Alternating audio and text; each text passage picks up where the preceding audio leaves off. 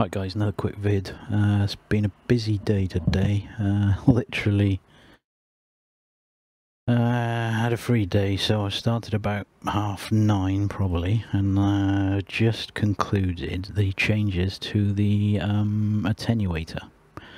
So previously there was a problem that if you had the same ADC selected for both DDC 2 and 3, the attenuator wouldn't behave as you expect. Now we got separate here, so we're on ADC 0, ADC 1. So not a lot happening on. I've just got a bit of wire on the other socket, to be honest, but nothing happening there. If we attenuate the top receiver, that behaves, you know, as you'd expect, and the bottom one is doing the same. If we do it the other way around, similar behavior. So that's all fine, and the S-meters are correct both ways. If we now pick ADC 0 on both 2 and 3, you'll notice that they're same S-meter readings, and we've got a linked attenuator now. So if you attenuate the one, it attenuates the other. We're not looking at the same range here, so it's a bit confusing, but you get the idea. So, and you can alter this this one, and it'll do the same thing. If you change to, of course, the other set, if they're different, incidentally, they're not linked, so obviously, but if they are the same, then they get linked together. I have to sort that out. I don't like being able to shrink that right down. So there we are. There's that one, and there's that one. So that's behaving properly. Now, the other option, of course, is if you have step attenuator turned on. So we've now got the regular attenuator there because the ADCs are split, and we've got attenuate there as normal. If, however, we link with this step attenuator turned on, if we use the same ADC, you'll notice that this changes to step attenuate mode, and you change this value, or you can change that value, and it works for 2 sets on there as well. So that's that. There's probably going to be some issues because it is a massive amount of change in there. Potentially things like signal readings for CAT commands, different radio hardware that I'm unable to test on. So I'd appreciate some testing on that and some feedback, and if you find anything, because it's hard to explain, it's probably best to make a video. A couple of other things I want to cover in this appearance, the color system. I've made it a quick and dirty way to share some colors. So as you can see, here's a big string.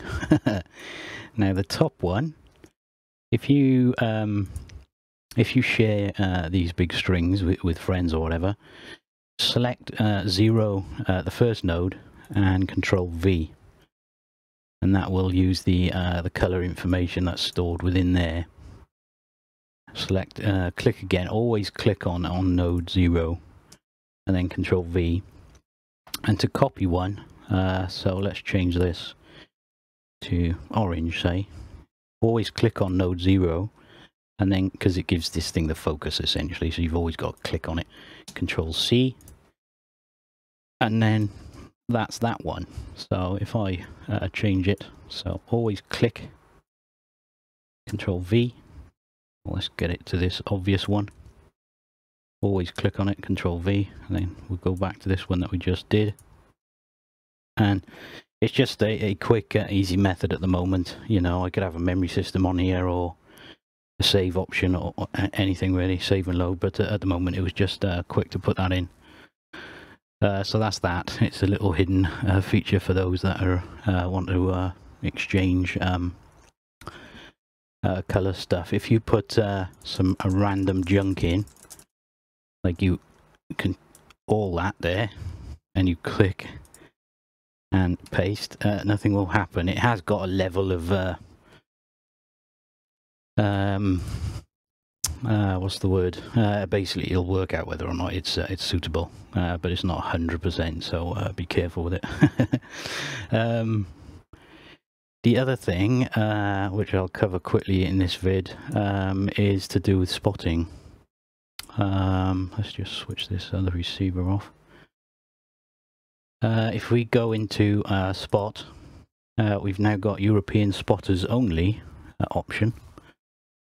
And we've got the data. Ernst gave me a tip on country.dat file, so I wrote a parser to parse that, and hopefully we've got all the regex correct to limit to European only. We have reconnect at startup, so you have to have connected to something first. So if you click connect here on k1rfi.com, there we are. Right, so we can disconnect. Turn this reconnect at startup option on. Shut down. Start Thetis back up. Running another version on the other monitor at the moment, just to do comparisons with that attenuation stuff. So if we run this up again, you notice spotting up the top there has automatically turned green. And if we go in there, we have connected to that one. So if you want to change, disconnect, click on that one, connect. Leave this reconnect at startup option on. You can leave it running and just shut down. Let's run it up again. And see what happens. So yeah, it's been quite a busy day today. I was going to do the XML stuff for N1MM, but I think I'm going to have a rest tonight. So that'll be probably tomorrow. So there we are, spotting started up and it's connected to VE7CC, so that's that. And if you turn, let me just turn my background on. Appearance, background. If you turn track on, and we've got reconnect at startup as well. Restart Thetis again. And hopefully we'll have the picture in the background as well, and it start up. Yeah, so there we are. So that's that done. Hopefully that's suitable. I don't actually use this. I was talking to, I forget who it was, but it's like it's nice to have positions placed on the spectrum, of course. But the filtering in this is not as good as an external program. There's way more features in the VE7CC client, for instance. You know, you can only receive spots for a certain country and all sorts of things like that. It's massive amount of filtering on it. And of course, that other program can supply stuff to Thetis. Like you could put your local address in here and the port that it's using, and your other program would feed stuff in. Strange, yeah, strange. So there we are. I don't think there's much else to mention since the last one. Couple of things fixed here and there, but that's probably it. Okay, guys, I'm hoping I've got to at least run this for another day now. This day wasn't planned for, really. I haven't done any testing on the band stack stuff, and I need to test this the changes to the attenuator as well. For those interested, if you want to save quite well, not so much on DirectX, but disabling that does reduce a bit of overhead. But of course, you don't get the nice background. It would be nice to change these a bit as well. They're not exactly obvious, but there we are. Rightio, guys. Okay, cheers. Catch you next time.